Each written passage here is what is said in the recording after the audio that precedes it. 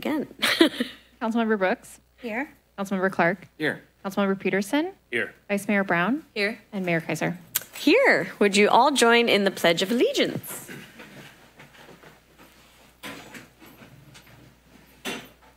I pledge allegiance to the flag of the United States of America and to the republic for which it stands, one nation, under God, indivisible, with liberty and justice for all.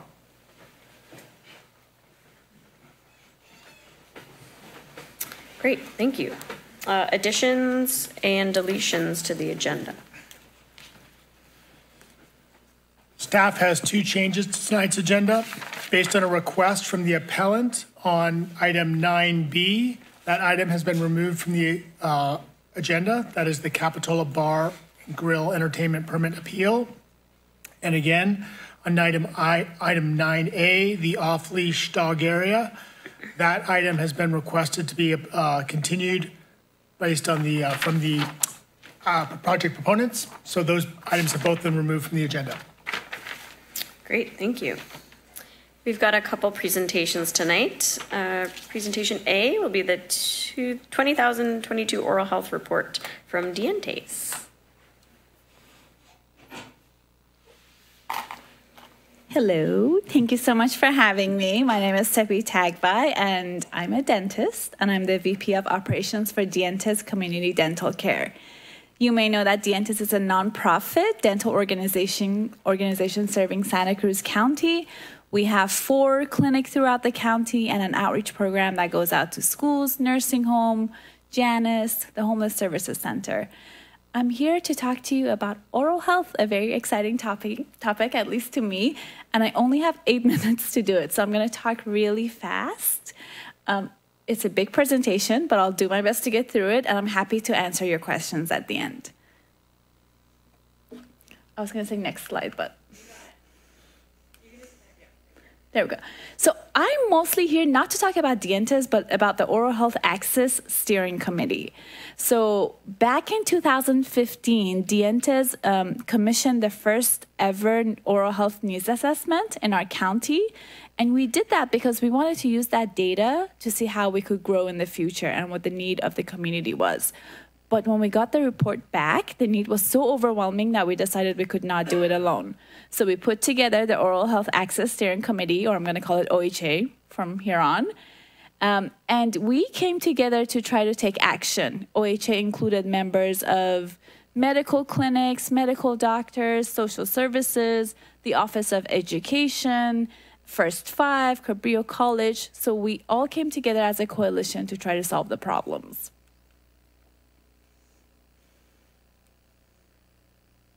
Okay, some of our, this is the strategic plan that we came up with in 2016. Our plan was to increase access for babies under 2. It was to make kindergarten dental checkups mandatory in our county, and it was also to increase prevention and treatment capacity in the county. Later on, we added a 4th goal, which was to help pregnant people have more access to dental care. These are just some of the members of the OHA. Like I said, I have to go fast. Oh, no. So some of the activities that we took on was, for example, to do a First Tooth, First Birthday campaign. Some of you may know that it's recommended that a baby has their first checkup with a dentist by the time they have their first tooth or by the time they have their first birthday, so that we can prevent, educate the parents, talk about nutrition, talk about fluoride. We did a kindergarten oral health screening campaign to make sure all the schools, including in the city of Capitola, were doing those mandatory dental checkups before entering kindergarten. And we also, Dientes and Salud para la Gente, the other clinic in our community, we try to expand treatment and prevention and clinical capacity by building more clinics, by training medical providers how to apply fluoride varnish, and just by hiring more dentists and mid-level dental providers. So we did a lot of work in those 5 years, and the results have been amazing. before I get into some of the data to show our progress, I want to tell you that this data is only representing people in our community that have Medi-Cal. So it's not even talking about people who don't have insurance or are underinsured. For example, people on Medicare who have no dental coverage. So because of our work, there has been a 25% increase in people on Medi-Cal who were able to access a dentist. Because of our First Tooth, First Birthday campaign, there has been a 60% increase in 0 to 2-year-olds that are going to the dentist. We started around 30% and now we're up to 57%.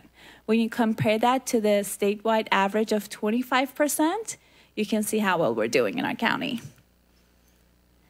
And then we had 75% more adults are going to the dentist. So we've made a lot of amazing progress. But it doesn't end here. In 2022, we decided to do a new needs assessment to see what else needed to be done. And we see that most people on Medi-Cal are still not accessing a dentist because there are no dental providers in our community who are willing to take it due to the low reimbursement rates.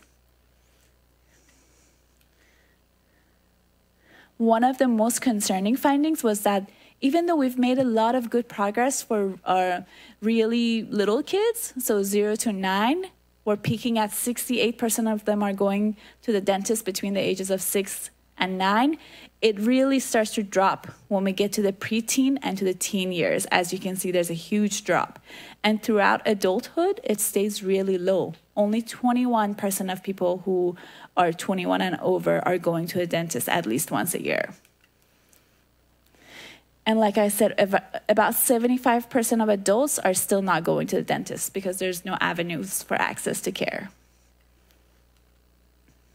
Something that's really dear to my heart and I'm really passionate about is seniors. It's really a shame for our seniors. Only about 25% of them are accessing a dentist, and those are only the ones that have Medi-Cal. Most of our seniors in our community don't even have Medi-Cal, they have Medicare. And Medicare continues to not include dental as a benefit. When it comes to seniors, oral health is really, really important. Most of them have gum disease, and gum disease not only impacts their ability to chew, to eat nutritious food, to have a lovely smile, it also makes them isolated, and they're not participating in social activities. I see this in our clinics every day working with patients. And also it impacts their overall health. Gum disease is related to diabetes, to Alzheimer's, to heart complications, to a lot of overall health problems. I'm really happy to say that we've been looking at our work through a lens of equity, and for example, every campaign that we have done in English and Spanish. And as you can see, there's really no disparities when it comes to accessing dental care based on race or ethnicity. So what are we going to do moving forward, looking into the future? We're going to continue to keep our momentum with our first initial goals that we had, but we have some new focus areas. We're going to focus on preteens and teens. We're going to focus on people with diabetes, and we're going to focus on seniors. I have some great news. Dientes, you probably know that we just built a brand new clinic on Capitola Road. We're going to be able to serve 6,000 more patients out of that clinic. And Dientes and Salud para la Gente, we just were awarded a super competitive grant, a $5 million grant from Delta Dental to work with seniors in our community to improve access to care. I know you guys have a really busy agenda and a lot of things to discuss, so I feel really thankful that you allowed me to come here and to talk to you. And I know that the city of Capitola has been a big supporter of Dientes throughout the years. So I wanted to thank you for that also. And I'm happy to take any questions that you may have. Thank you so much for that presentation. Are there any questions? I just have a quick one. Yeah. Is the new space open for visitors? I was able to come to the ribbon cutting, but is it open to the public to come by? Yes, we are. And if you would like to set up a tour to have somebody walk you through it and explain things and tell you how we're planning on increasing access there, we're happy to set that up for you. I've included the report, the full report that you're probably not going to read as many pages, but also the smaller version and also my business card. So if any of you would like a tour, we're happy to do that. Thank you. Thank you so much. Awesome. Yes, thank you. I've driven by the new facility and it looks awesome. So congratulations. Yeah. Thank you for all the work that you're doing for the community. Thank you for having me. Thank you.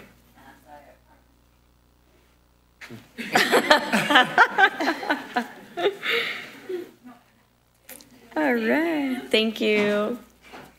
All right. Our second presentation tonight will be started off by yours truly.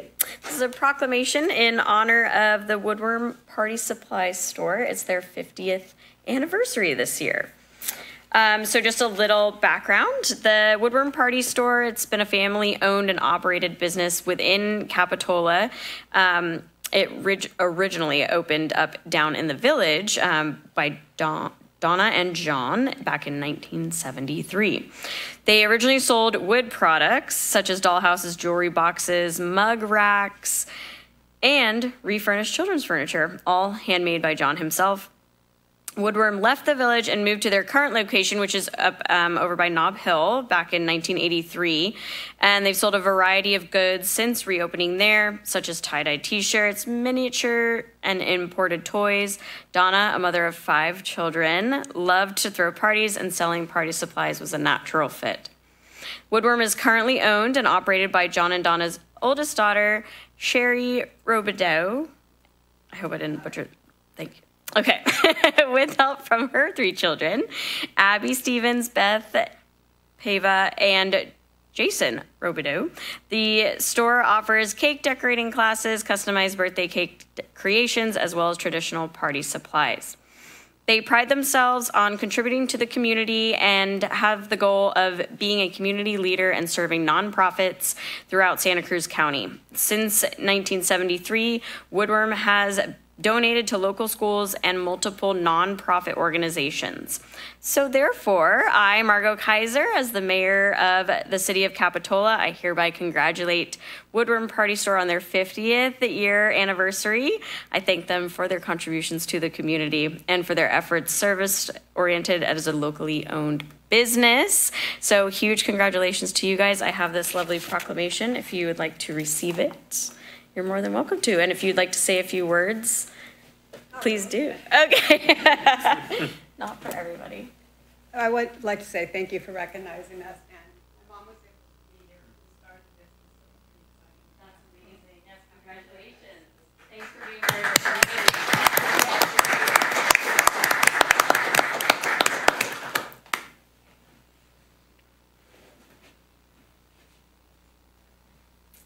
Okay. Lovely milestones. Thank you for being here tonight. So we'll go to item 4, which would be our report on closed session. Are you going to do that? Or, oh, Sam, hi. Hi, everyone. We had a closed session on the item on the agenda, and direction was given to staff. Great, thank you. Any additional materials this evening? Oh, sorry. Staff did receive numerous correspondences for items 9B and correspondence for 9A. However, both of those items have been removed from tonight's agenda by staff. Copies of all correspondence received between publication of the agenda and prior to the items being pulled is available as a part of the agenda packet online. Awesome, thank you. So we can move on to oral communications. This is for members of the public. This allows time for you to address the council on any consent items on tonight's agenda or any topic within the jurisdiction of the city that is not on our general government hearing this evening. You will have up to 3 minutes to speak.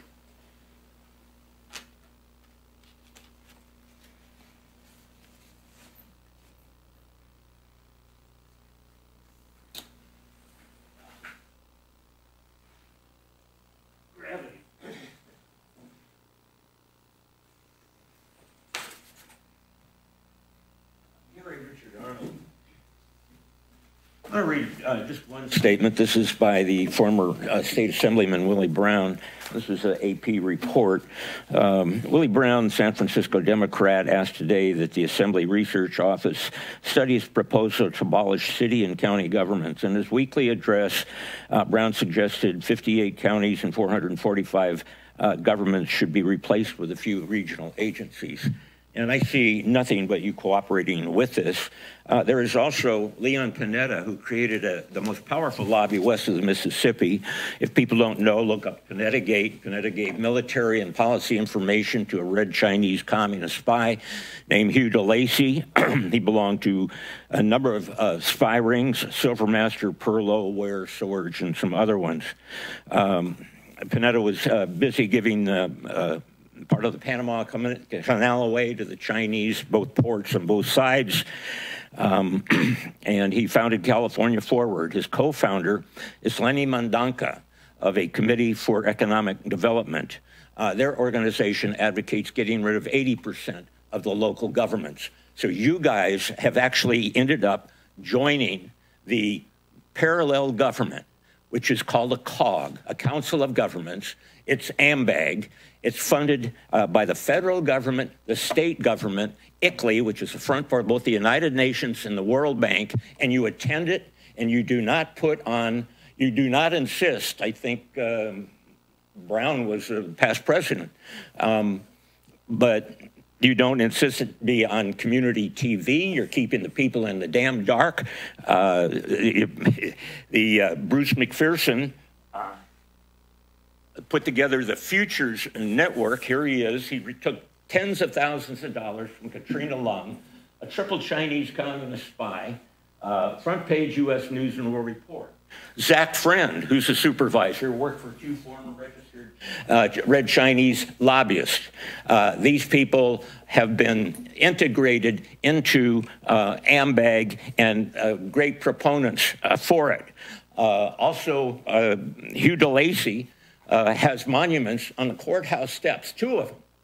And the Community Foundation, mostly funded by Packard, a member of the Trilateral Commission, and you can include Dianne Feinstein and other people that are trilateralists. We heard about Dianne Feinstein's so-called driver, that she got tricked, that he was a member of the Chinese, the Chinese spy network. This is the Chinese man, Russell Lowe. When she was running for city council, they have been like that ever since. The newspapers are lying to you. You've got so much communist influence. Thank you. Your time is up. All right. Anyway, publish what's going on. Reject selling out to the globalists. Thank you. Thank you. Any other members of the public?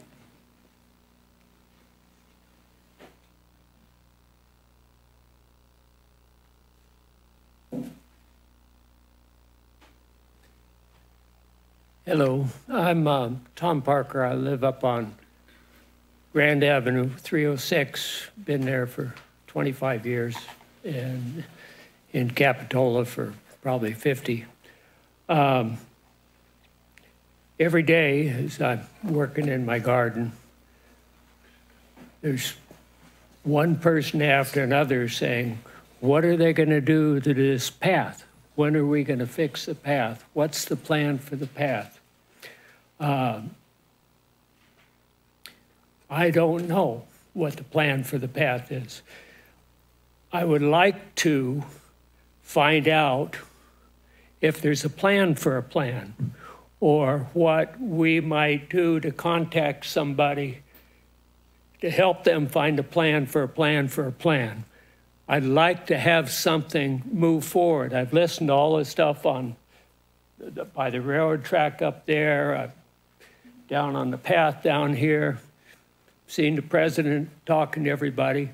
I think we need to have a plan for our side of the neighborhood. Is there anything anybody can say to me about that? Staff, do we have any response on the Grand Ave pathway at the moment? I'm happy to provide an update if you want now, or would you like it when public comment's over? That's fine. You can give it now. Okay. So the Public Works Department has contracted with a geologist that the city has used previously to evaluate the stability of the slope on Depot Hill, looking into what our options are, and we have a hearing plan to come before council. Is it in May? In May, to talk about the options for the path. There's a plan to talk about it in May? There's a plan to talk about it in May. We're doing the preliminary work. We're having geologists evaluate the slope stability, and then we will be bringing that information with the decision points to council in May. It's the first I've heard about a plan for a plan. Thank you very much. Thank you. Thank you very much. Do we have any other members of the public?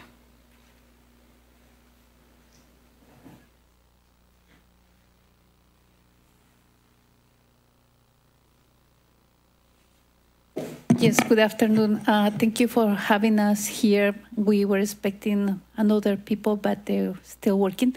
I live in 930 Rosedale Avenue, and recently it's a mobile home park, and it's very nice neighbor. We all have like a lot of seniors, but the owner of the land recently increased the rent space in about 55-58%, and according to him, is because the lease expired. And we like to know if you guys, everybody can help us to support the AB 1035, which is a new bill that is coming, but it's allowing to the owner to stop increasing that much in the rent space. And we are running out of time. We have no money to hire a legal person, and I'm wondering if you can do something for us. And I would like to hear if there is any solutions. We support all of you. When was the time for votes? So we asking for you to support us in this case. We are a small community. I don't know how many more communities are suffering this, but at this time, we really need your help. Thank you so much. Do you have any answer on that? Something that you can tell us? It's on our consent agenda. Oh, it is on the consent agenda. Okay. So, we are fighting against the Vieiras Enterprises that is very famous over here in Santa Cruz County. It's on the consent agenda for tonight. Oh, it is already. Okay. So yeah, it is actually on consent, item F. So it will be voted on in tonight's meeting. Mm-hmm. And there is on our consent agenda, which is voted on in one motion, not each item at a time. And support for AB 1035 that you're talking about is on tonight's agenda. Oh, thank you so much. In the meantime, we're going to have a meeting with this person very soon. We, all the community, we are getting all together not to sign the new lease because it's going to be about $358 all at once that he wants to increase in his highway robbery for us.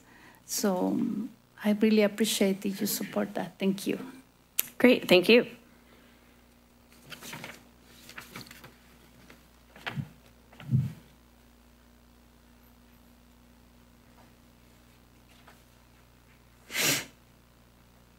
Hi, I also live at 930 Rosedale Avenue up at Cabrillo Mobile Home Estates, and I am also, and many of us are very much hoping that you will, in fact, vote to support AB 1035 because it makes it more fair for everybody. The park owners do get increases, but they can't increase to the point where it essentially can wind up driving a lot of people out of their homes and potentially even into homelessness ultimately. And people who've invested a lot of their money in their homes can wind up losing a lot if it's not supported. So thank you for considering it and very much hope that you will vote for it.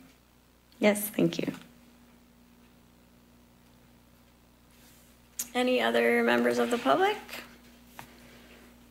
Do we have anybody online?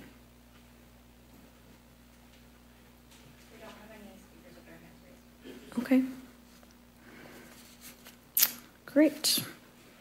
Well, thank you, those that spoke this evening. We'll take it to staff and council comments. Do you have any comments from staff?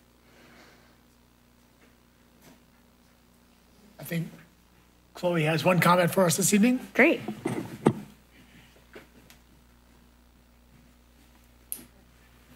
Hi. Hello, Mayor and Council. I just wanted to announce very quickly that the much beloved citywide garage sale is happening this month. It's Saturday, April 22nd, and the public can sign up online. It's a very simple form, and the map will be prepared and available to the public, printed out and online the Friday before the event. So that's the 21st of April. So spread the word, and I know it's really popular in the community. So just wanted to let you know. Thank you. Awesome, thank you. It's from staff? Okay, any council comment? I have a couple. So I'd like for staff to come back with an update on the Chiefs Council that we discussed and prioritized a year or two ago. And then the second would be an update on, I know we've done outreach to the Rosedale residents in the park with this item potentially passing. I'd like to see what next steps are. I know staff was going to talk to them, and maybe not just in a Friday update, but for the public to see. And then lastly, I had a great meeting with United Way and our captain, Ryan, on the youth star card program that we implemented when we were having some issues down in the village with youth.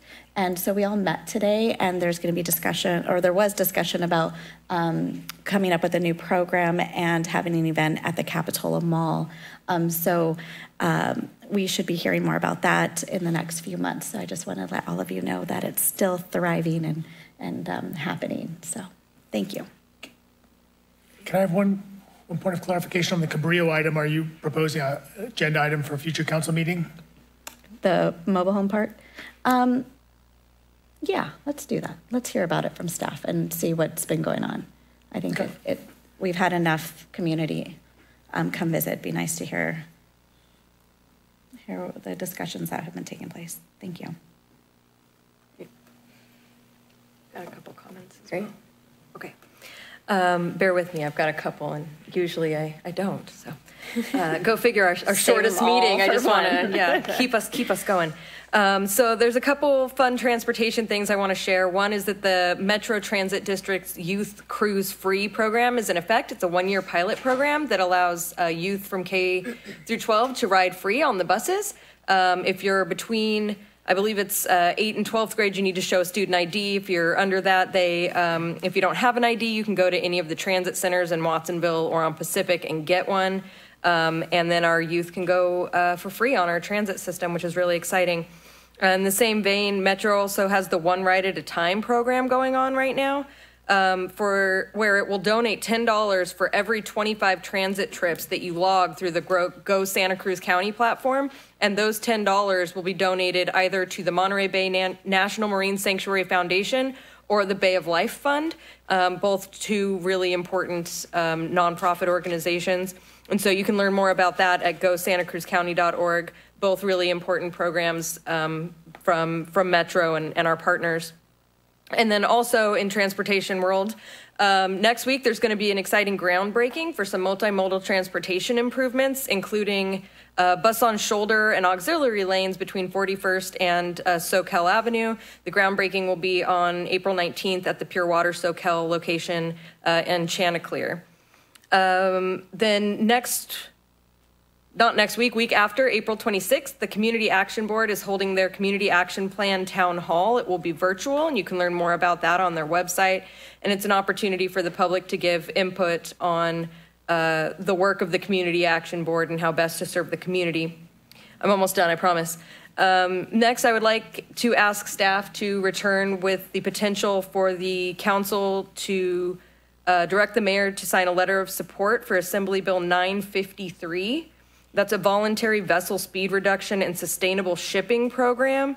The Air Resources Board is suggesting it. It's co-authored by our Assemblywoman, Gail Pellerin, and it's a voluntary vessel speed reduction, but it's known to lower greenhouse gas emissions and lessens or prevents whale strikes. And as a coastal city on the edge of a national marine sanctuary, I think it's something that we should consider supporting.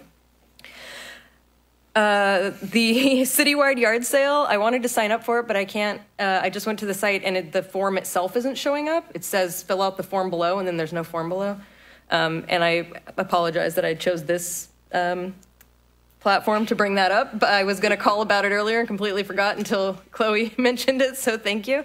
And then finally, I just want to comment on the importance of everything on our consent agenda. Quite often it's just routine stuff and approving checks and all that, which is also important.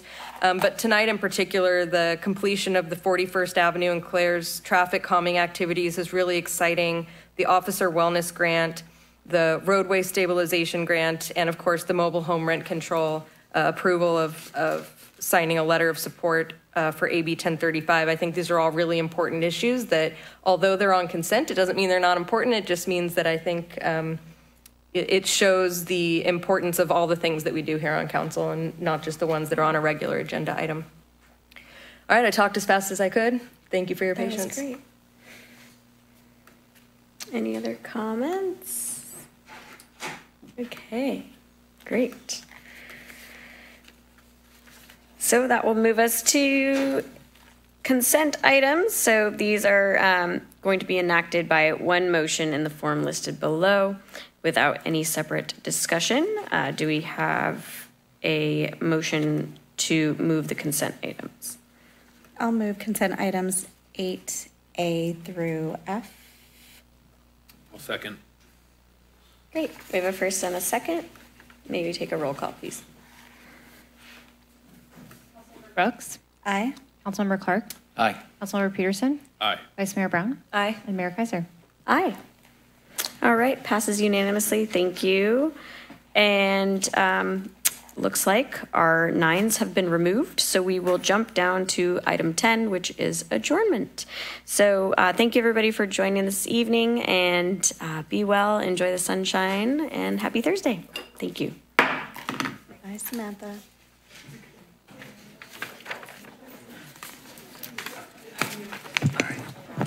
Jamie.